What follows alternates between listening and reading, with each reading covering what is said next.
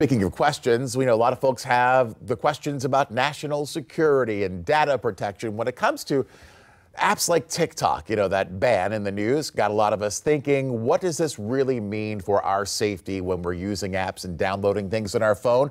We sent News 3 reporter Gabrielle Harmon to the experts for some answers. With the TikTok ban now at a halt, a new question looms for many: how to protect your data. I'm Gabrielle Harmon, and I spoke to a cybersecurity expert who posed a new question to your safety. Why do we keep having the same conversation? I don't want to minimize that question. We need to answer that question.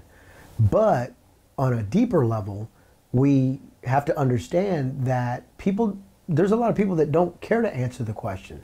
They just want to do what they want to do. Lynn Gonzalez is a cyber investigator here in Virginia Beach. I see the cyber world, the digital domain, from a completely different lens. I see the repetitiveness. With the recent uproar of TikTok and its concern for national security, more people have migrated to download the alternative, RedNote.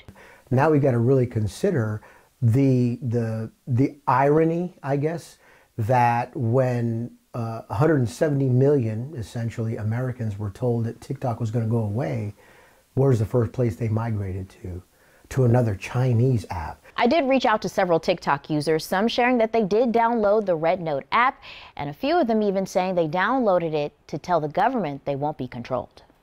Again, we talk about securing our data, but then we go directly to the place where our data is most likely to be taken. So we want people to be informed. We do not regulate people's behavior. Delegate Benita Anthony represents parts of Norfolk and South Norfolk. She is the subcommittee chair for online and data protection. She's currently working on HB 2268, which would bring experts together to help the Attorney General's office in overseeing and enforcing laws when it comes to cybersecurity, data privacy, AI, and other emerging tech. I just want to make sure there is compliance and there's protection for folks.